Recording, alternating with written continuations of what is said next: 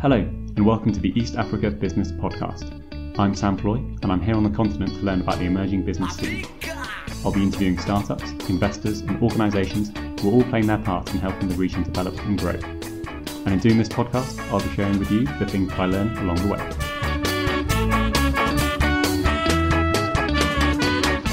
One of the first places I had earmarked for learning about business in Kenya was the iHub. From reading up on business in East Africa, it was always mentioned as the heart of the tech scene, not only in Kenya, but for the whole region. In fact, when rumours leaked that I'd be interviewing Kamal for this podcast, Facebook CEO Mark Zuckerberg made sure to drop in for a visit when he was in Africa in late July. In this episode, Kamal and I discussed the government's role in fostering scalable businesses across East Africa, what makes a good pitch, and the areas of growth that he sees in the Kenyan economy. It's a very interesting conversation that we have, and so I do hope you enjoy. So I'm here today with Kamal from iHub. Kamal, welcome to the show. Thank you, Sam, and welcome to Nairobi. So just to get us started, can you tell us a bit about you and a bit about iHub, please? Sure. I'm the CEO of iHub. I have a long history with IBM. I've been an IBMer for almost 17 years, and the majority of my time I was in the IBM research organization. I've worked on 4 different continents, and after I had left IBM, I was inclined to take a year sort of rethinking about what I wanted to do. Always focused on the growth markets, emerging markets, and I had a few folks, Eric Hersman and others from, who were part of the iHub and the tech community here in Nairobi, who very quickly reached out to me and sort of asked me, hey, can you help with the iHub? We're going through a transformation. We want to do a new start and sort of a new beginning for the iHub. And so I signed up for it. And it's been a really interesting few months in this job. Just to give you a sense of what the iHub is, and let me kind of start a little bit with the history of it. The iHub was founded now about 6 years ago, and the goal initially was to just be a place, a physical space for people who are interested in technology, who are interested in blogging about technology or about any other things related to this, to come together. And the iHub has turned into much more than just that. So, of course, it's a co-creation workspace as well. But we have an incubation center. We, tended to do things like research about the importance of ICT in this environment. We spend a lot of time developing a consultancy service, et cetera, et cetera, et cetera. So we've been kind of developing into an organization which was there to support the community, the tech community specifically in Kenya. And by doing so, I think it's fair to say that almost every entrepreneur in the tech space here in Kenya has at some point come through the iHub.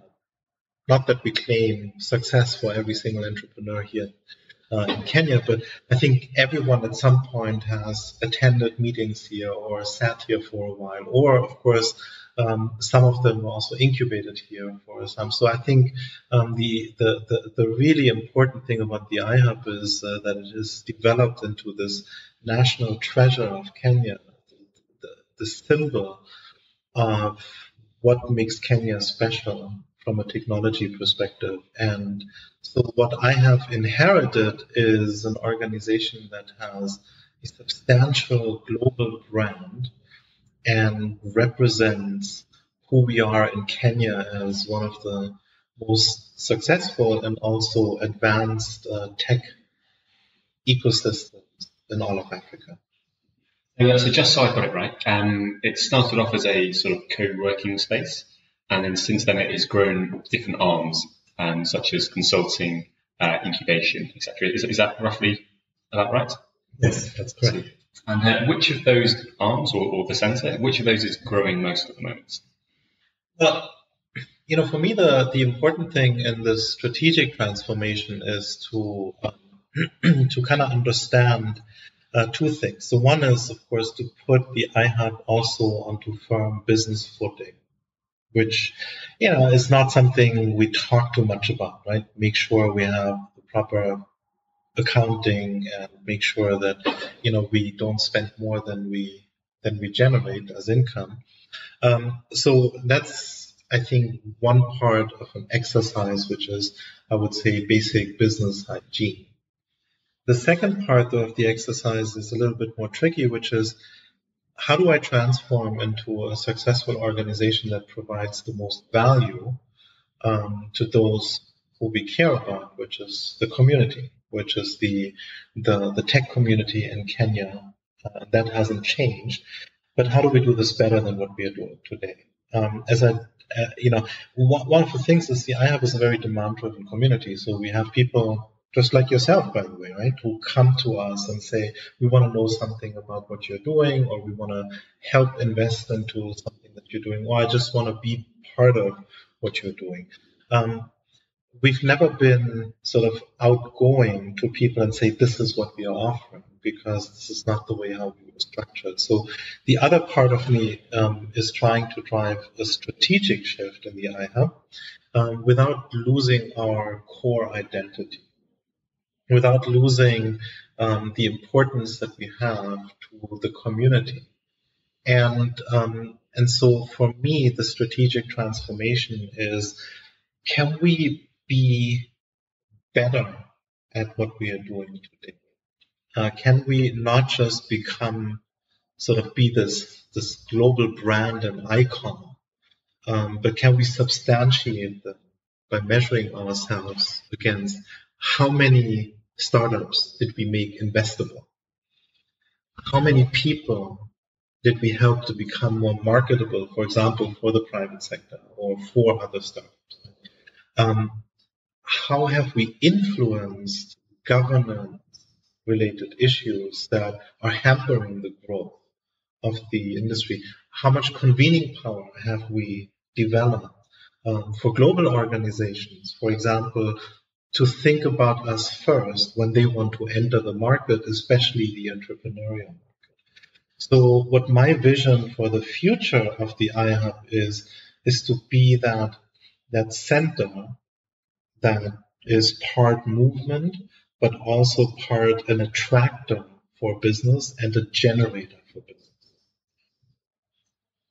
And just so I can get the sort of scale of things, so roughly how many people come to iHub each day, and how many startups are sort of active? That's actually a good question, because I can't give you a really concrete answer, right? Which tells you something about us. We have sort of a vague kind of a membership structure, which we are changing now as well, to be able to actually answer these questions better. However, I can tell you that on average every day we have 50 people upstairs in our co-working space. We have, I think, about 10 people who we are incubating, 10 organizations, I think, that we are incubating. And then there are startups that are just resident up there and that book space sort of on a regular basis. But it's comparatively speaking, it's a fairly substantive number, right? Just if you think of, you have every day about 70 people in the co-working spaces or in the spaces that are dedicated to this. And as you can see upstairs, it's always packed. Right?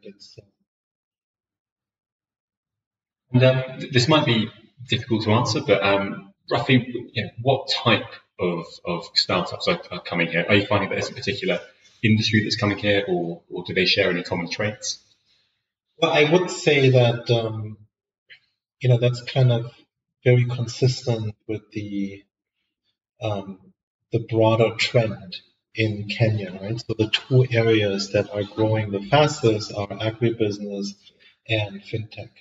Fintech, of course, we have a history also with M-Pesa in Kenya, but we also have sort of seen a significant market failure in Kenya, given that we have almost universal access with M-Pesa.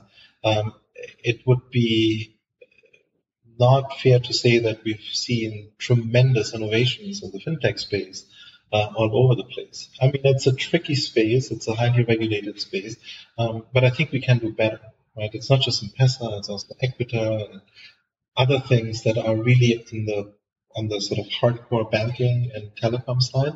But I think on the entrepreneurial side, everyone feels there is potentially sort of a tipping point for the industry. And so there's more and more pressure to be part of in the hope of being part of that.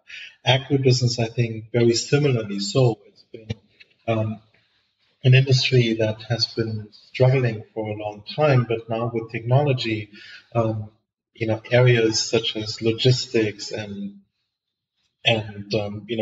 bringing farmers closer to the market, etc., are booming, and people seeing an opportunity to play in those spaces. So I think these are two areas which I see as the majority of the trend of what's happening today, and I think that's also reflected in both the people that we incubate as well as the people that hang out there doing new stuff. Are you finding, is it at the stage where companies are beginning to sort of copy each other, or you're sat down, you're listening to a pitch, and you're like, oh, I've kind of heard this one before, or is it still at the stage of there's enough sort of open territory that people are finding their own place? There's a lot of it's already at a point where I see a lot of sort of healthy competition.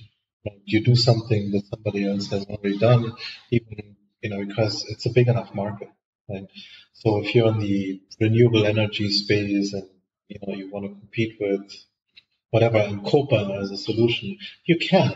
The market is big enough. There's room for more than one player.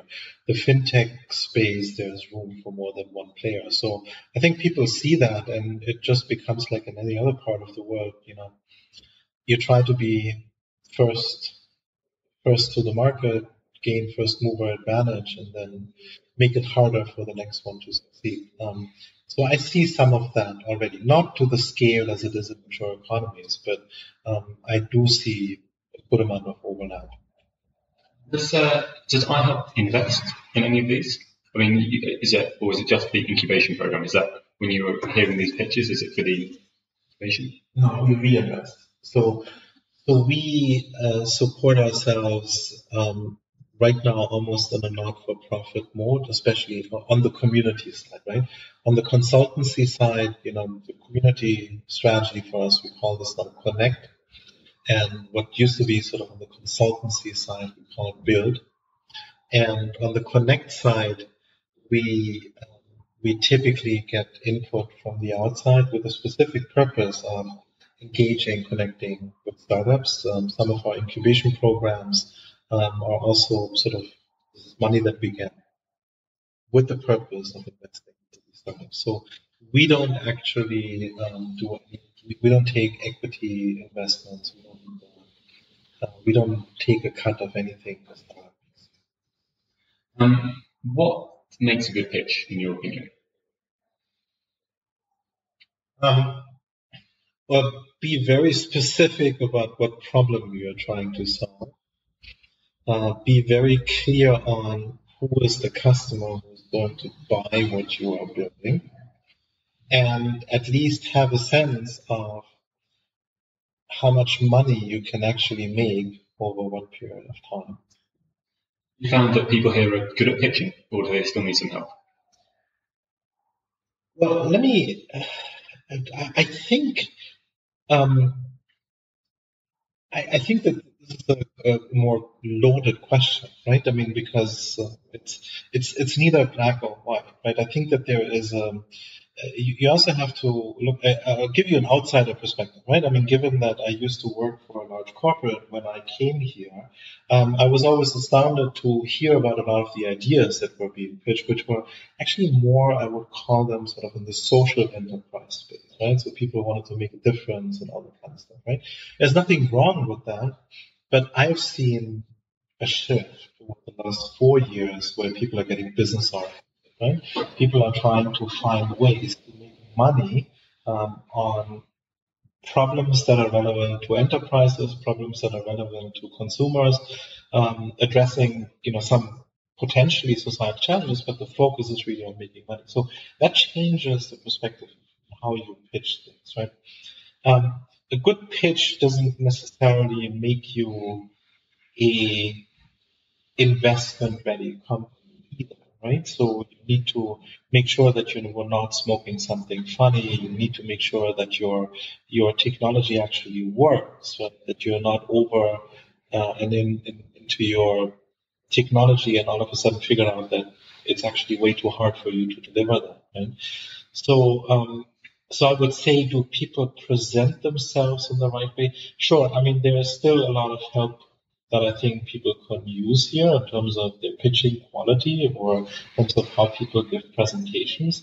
I'm not so sure that that's necessarily the biggest problem that I think we need to address, right? I think there are many more aspects to getting nascent entrepreneurs into fundable entrepreneurs than just pitch stuff. What do you see some of those being?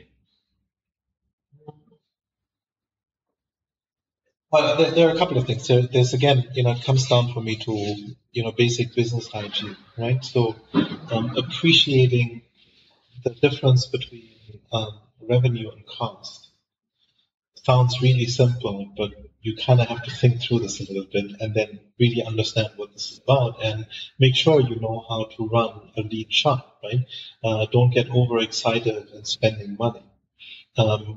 Be frugal in whatever you do and be focused, maniacally focused on what you're trying to achieve. I think reinforcing that and also helping startups to correct, course correct as they're working through this in the way how they're setting, I think is one of the important things. The other thing is also I care a lot about leadership and leadership styles, how people not just present themselves, but how people project what is key to them.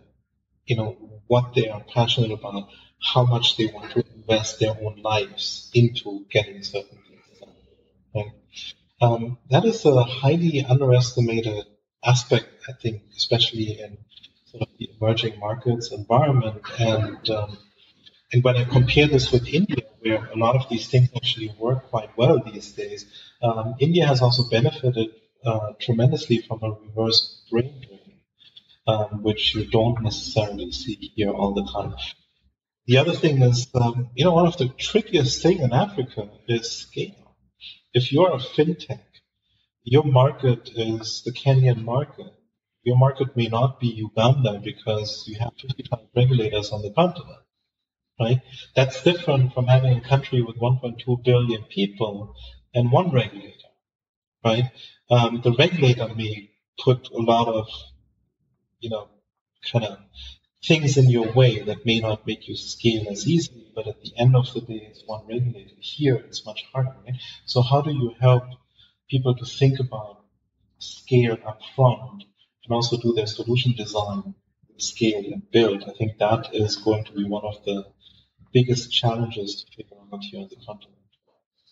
And do you think that is just that will be an inherent blocker to scalable businesses here? Do you think they will forever be kind of capped due to these sort of factors such as lots of regulation, or do you think that's something which people can work around?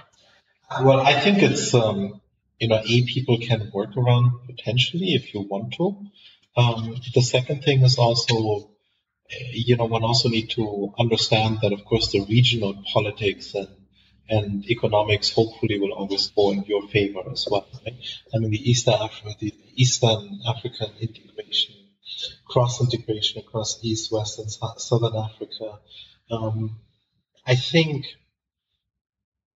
I hope, or my hopes are that the governance will eventually become more conducive to trade, and that will ease up a lot of barriers as well, right? For whatever we think about the European Union, for whatever challenges one may have, we see with Brexit right now what kind of consequences it as well, and that there are some aspects of the European Union that have existed way before we actually used to talk about it, right? That from a trade perspective made the European Union a tremendously sort of powerful and competitive entity, right? So one could question, do you need the same currency, right? But do you need trade barriers that are conducive to trade? Absolutely, right? So I have hopes that, especially with Kenya's leadership, that a lot of these things will get better and make the environment more conducive to business. But I think at this point in time, the focus on each of the individual regions, and maybe Rwanda has played a leadership role on this, even ahead of Kenya, in terms of how easy is it to start a business. And how easy is it to start a business in Kenya? Well, the best indicators that you have right now is the World Bank ranking. Right? So in the last ranking, Kenya was now in the sort of middle third, right? Probably more this year, but I realistically think is that it's still hard, right? It's still not as easy as it should be, right? But I think with a lot of the regulations that have been gazetted, a lot of the laws that have been passed over the last 2 years, that over time those things will get better. And over time, meaning in the next year to two, I do think we will see a more or easier to manage environment for businesses to start at. What hasn't been addressed yet is, what are areas or what was the impact of taxation on entrepreneurial growth? How do special economic zones that came through last year affect the entrepreneurial, especially in the ICT space? There's still a lot more to do. There's, I think, still a lot more advice that we as a community have to give to the government in terms of how do you actually support, especially the entrepreneurial community, right? But on the other hand, if you think about other countries, right, think about India, which has always been, let's say, a decade ahead in terms of the industrial development of ICT. All the governmental startup support in India has literally just started last year, right? Make in India is kind of the new slogan of India, and it's not like it has been around for 10 years. It's a very recent development, and in that sense also nascent development. But in India, you're less dependent on the government to begin with versus in a much smaller country like Kenya. So, but I'm actually hopeful. I do believe that the government here is taking steps in the right directions. Are they enough? No. But at least something is happening that will make it much, much easier over the next few years. And when you sort of look forward over the next 3 to 5 years in Kenya, what do you think the overall business environment will look like in terms of which sectors will be doing well, and also what will iHub's role be within that? Well, I'm not an economist, right? So, and you never know, right? Because the natural resources sector and sort of the is still unclear how that it's going to play out. That may have and the way how the government might respond to sort of usable production of crude oil or other minerals will determine a lot about the future of Kenya. Right now, I think we have the blessing of no natural resources, right? Which means it's actually a relatively stable, diversified economy, right?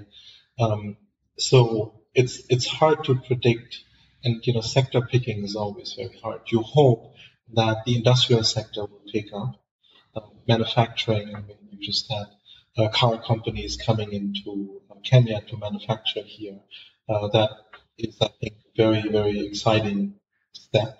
I think, for example, what as part of the iHub ecosystem here, what Gearbox is doing to support skills development in skills related to manufacturing, also into modern manufacturing, could be huge if Kenya sort of grows steadily in those spaces. The fintech space, of course, is important. I think there's a lot of consolidation that will happen over the next few years. There is a lot of hope, and I think in agriculture it's almost like a necessity, right? I mean, we need to get to a more productive way of producing. We need to become a more stable sort of agricultural sector. And a lot of the work that's happening here in the broader ecosystem in agribusiness, I think could potentially really revolutionize the way how we think about it. And success will have followers, will have people investing more into these spaces, right? The role of the iHub for me is we want to help and be sort of pivotal in this environment for especially early stage startups, for making startups more investable, for, as I said, to create people to generate that convening power also from a governance perspective, especially focusing with early businesses, with new businesses, startup businesses, and drive more investments into the ecosystem. But what we need to do is we need to prove we can actually do that. We can actually find mechanisms to create sort of startups that investors are willing to invest into. And that is going to be a longer term transformation for us. But, I would like to have the iHub be part or participant in the economic growth of Kenya, to be a participant in creating more jobs, not necessarily touch millions of people's lives or anything, but actually just create more jobs. And I'm interested, at the moment, who are the people that are investing?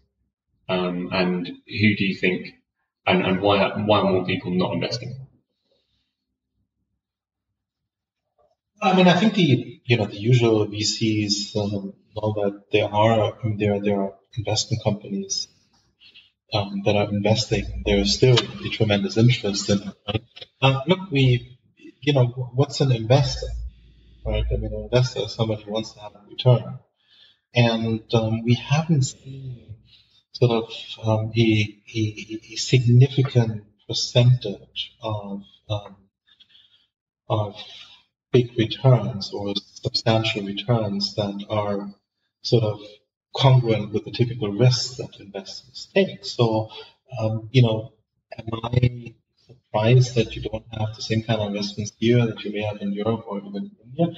No, because, if I were an investor, I would be more skeptical as well. But, we have an investor into the iHub as well. And these guys, I think they have a very clear view on the strength of the brand and the prospects of the iHub. And part of my job is also to work with them to make sure that we stabilize the iHub business posture, but at the same time become even more relevant to the community, because over time, right, I think there are many adjacent effects that the iHub can have from a business returns perspective, even for our investors, right? So I think it's, I actually don't see that so much as, I don't think of it as so dramatic, right? What I think is that, we need to prove that we can create, bankable businesses, right? And if we have created bankable businesses, then I think it's not a chicken and an egg problem. It's really, you create bankable businesses, people will come and invest into it, and they will invest into more so that they can balance the risk. So we'll just have a few more questions, if that's okay. So you said that you've been in this role as CEO for about sort of 2.5 to 3 months. Have there been any particular surprises that you've had in this time? The biggest surprise that I had is that I was not aware of how strong the brand of the iHub is and how many people globally, I'm not talking about Kenya. Probably Kenyans are the biggest critics of the iHub. But if I go beyond, if I leave Kenya, which I do on a regular basis, or if I talk to people outside in the United States and in Europe, or if I look at how many visitors are coming in. Yesterday we had a Finnish delegation here, we had a Swedish, very high-profile delegation here. We had, before that, folks from Japan, from Italy, from you name it, right? I mean, it's there is so much interest, and there's also, what strikes me is, I try to write regular blog posts to report about, where we stand. I've been, um, I've been delinquent last week, so I have to do it sometime over the weekend. But part of my reasoning is that, I want to document of what my thought process is, communicate to which direction I'm going. And it's really interesting how often I meet somebody who I haven't met before from anywhere in the world says, "Oh, I've read your blog post." I'm like, "Really?" It's like, and so that just took me by surprise. I mean, how many people know about us is one thing, but how many people actually genuinely care? Like who really are rooting for us, who want to see how we are doing, who are offering help, who are helping us with ideas or connections. And that is just tremendous. And I mean, for a small organization that we are, right, in Kenya, right, to get that level of excitement and also support, I thought that that made me rethink who we actually are. That made me rethink about the value and the stature of the iHub, and also kind of what the responsibility for me and my team is to really bring it into a next level that exceeds the expectations of those who are rooting for it. Now, for fear of swarming you with more interest, how can people listening at home read up and hear about what iHub is up to? Just put an iHub. Yeah. It'll be the first thing that will show up. And so we publish quite a few blog posts, not just mine, but a lot of others here. We blog a lot about what's happening, what events there are, etc., etc. With our change, we are also in the process of kind of changing our website and sort of streamlining those along the lines of our new strategy or future strategy. But in principle, there's a wealth of information about the iHub. And then, of course, also just Google around to read about the criticisms about the iHub and also the challenges that people are seeing with the iHub. I unfortunately don't remember the particular blog author's name, but there was a very critical article about the iHub. And the most interesting piece about that particular blog post, if you find it, was that it meant to be critical, but it listed out all the startups that actually touched the iHub at some point, or a lot of them, and some of them very prominent. And I felt the author tried to make a critical case about the iHub, but really, in my mind, achieved the opposite, because it showed, all of these people, it's the mother of all ecosystems and all that, right? So, so a little bit of Googling, there's a wealth of information about the iHub, and, we are always, if any of your listeners are ever in Nairobi, just come check it out. We're probably moving buildings soon, but it will be always very easy to find us. Well, Kamal, thank you so much. Thank you, Sam. Before we head, just a quick moment to say thank you for listening. You can see the show notes of this episode by heading to samfloy.com/podcast and then searching for the episode title. That's samfloy.com/podcast. Now, a few people have got in touch and have been asking about how this podcast came about. And well, it all started when I took a one-way flight to Rwanda to seek out business opportunities across the region. I'm now at the stage of formulating a bit of a plan of the business I want to go into based on all of these podcast interviews, and we'll be keeping a record of what I get up to on my blog. And so if you're interested in being kept in the loop, you can sign up to the newsletter there. Again, it's samfloy.com. Also, if you have any questions, comments or feedback about the podcast, or indeed anything, please feel free to email me, podcast@samfloy.com, and I'd be very happy to chat. In any case, have a great week and speak to you soon.